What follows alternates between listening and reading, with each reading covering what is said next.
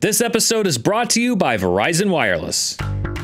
Hey, welcome to Fundamentals. This is a show where we get you primed on the basic lore behind the stuff you're interested in. It's a pretty straightforward premise. This week we're talking about the history of the people behind the new Star Wars series, The Mandalorian. The Mandalorians! At first glance, Mandalorians might just seem like folks from the planet Mandalore led by figureheads called Mandalores, but trust me, there is so much Mandamore lore.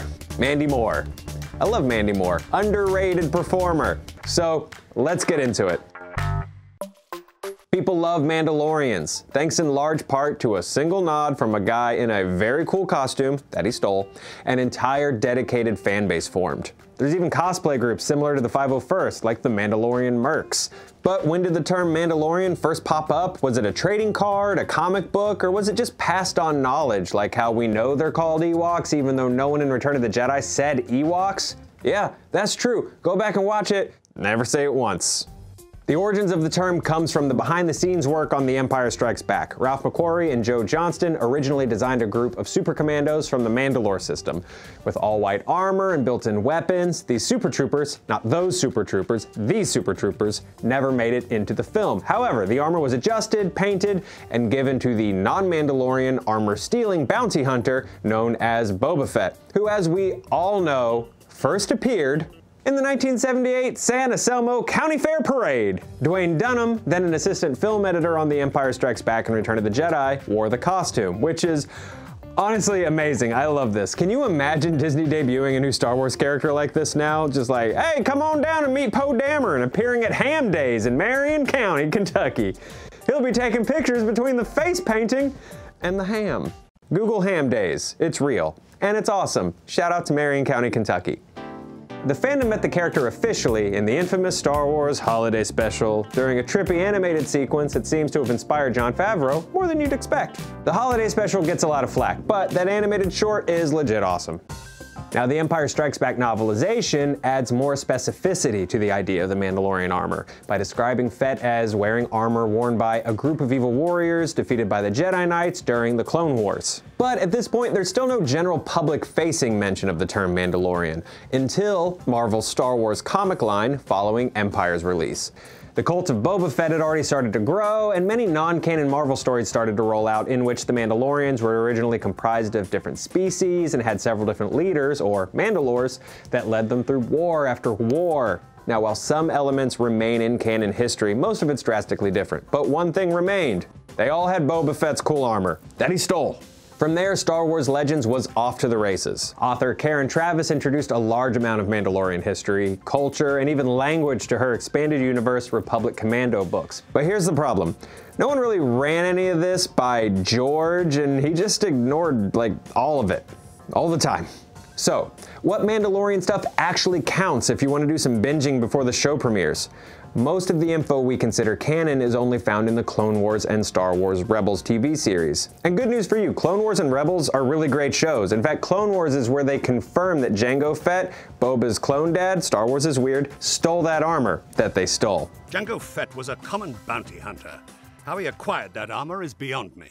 So, what is a Mandalorian? Well, I wasn't making a joke. The Mandalorians are from the planet Mandalore, their leaders are called Mandalores, the planet's an outer rim planet in the Mandalore sector. So, the quiz at the end of this video is gonna be real easy. The answers are Mandalore, Mandalore, Mandalorian, Mandalore, Ham Days. For the most part, the Mandalorians in canon and legends were an ancient culture that stretched back before the start of the Republic. They were considered warlike.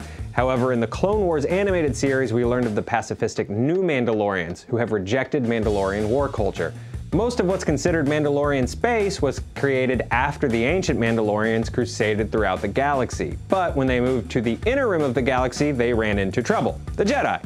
The Jedi beat them and started a long-term rivalry. In fact, most Mandalorian weaponry was designed to combat their force-wielding foes in a series of Mandalorian Jedi wars. Now, I don't know what jetpacks and wrist rockets were supposed to do against a bunch of space wizards, but they at least won the fashion war. That armor is awesome.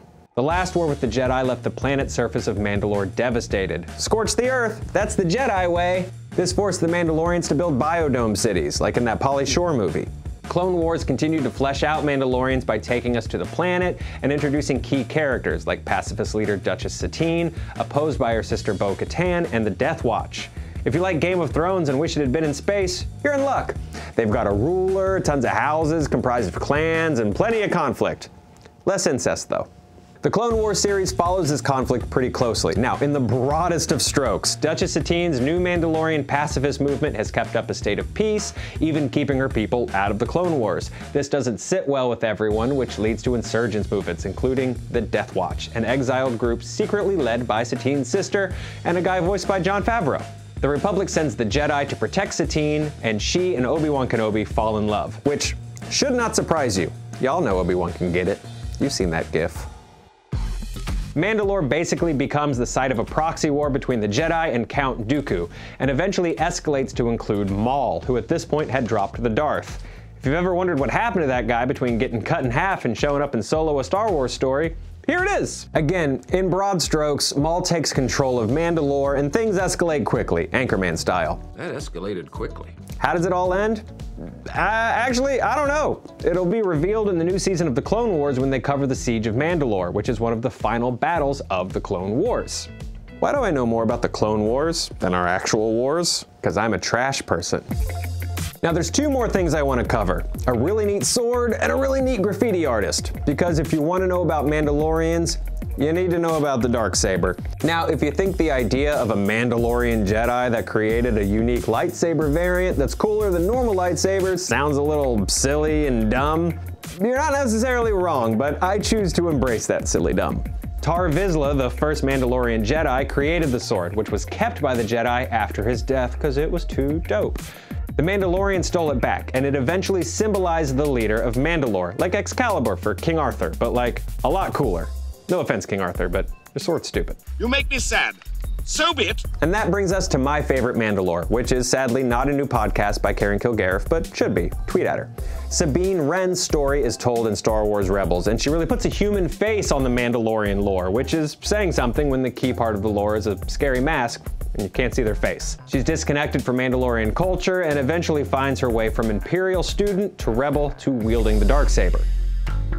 After all of that, it's ironic that none of this lore touches the original trilogy. The only Mandalorian stuff even present is the stolen armor on Boba Fett. As of now, we don't know where the people of Mandalore stood during the Galactic Civil War.